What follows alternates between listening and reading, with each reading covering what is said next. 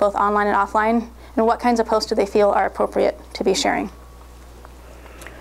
So we found two things, and this was done using a survey study of 205 parents and an interview study with 18 parents, and we've subsequently done a number of more interviews with parents, so it's sort of aggregating that data. So we found that they joined two kinds of Facebook groups.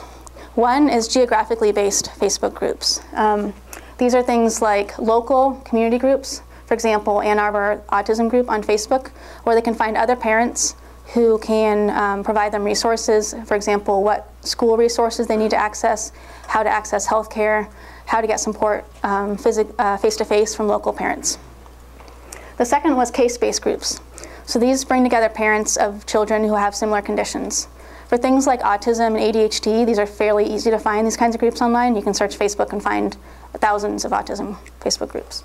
For more obscure diseases, these are much harder to find. And so these tend to be national or even international, where their children's been diagnosed with a rare disease, for example. They'll go to Facebook and look for other parents who have been through the same process.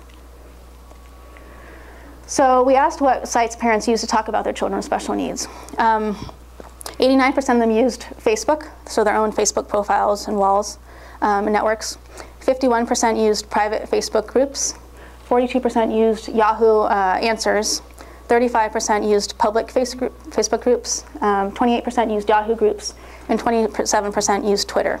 And this is to talk about their children with special needs.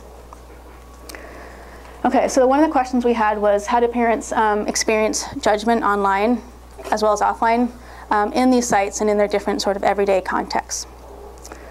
So we asked survey participants about different interaction contexts, things like with doctors and nurses, email listservs, on their